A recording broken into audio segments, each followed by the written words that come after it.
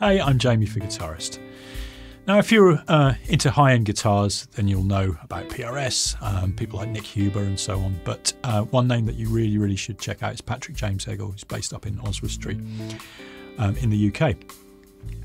And Patrick went through a sort of period of making high-end acoustic guitars that were very good. Now his company focuses exclusively on really nice electric guitars.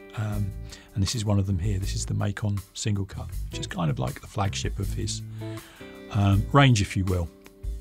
This one has obvious influences, but it's a very special guitar indeed, and there's a few things under the hood that we should check out. So let's look at them now.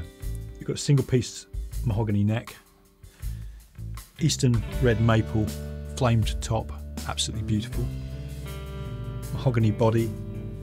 That's up here at the headstock end, got a Hipshot Classic open back tuners, so I'm just going to show you those.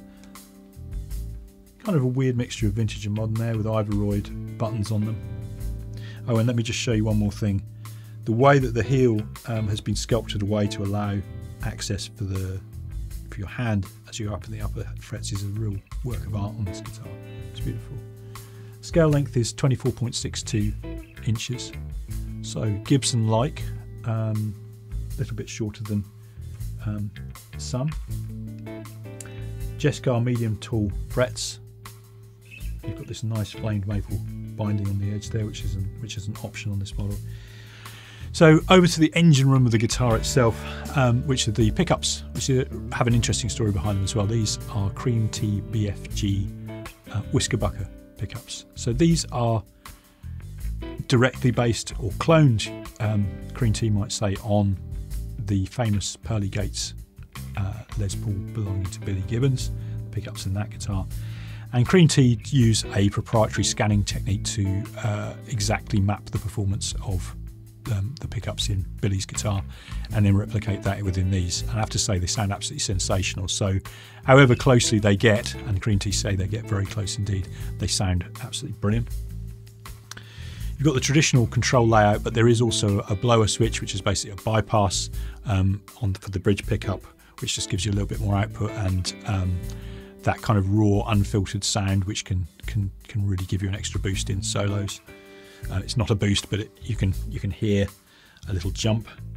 And the rest of it is really just about the craft of making guitars in which every single detail has been carefully considered and made beautifully. Like, for example, the truss rod cover here has a little teardrop shape of what could possibly be bog oak, but it's certainly a nice little piece of wood.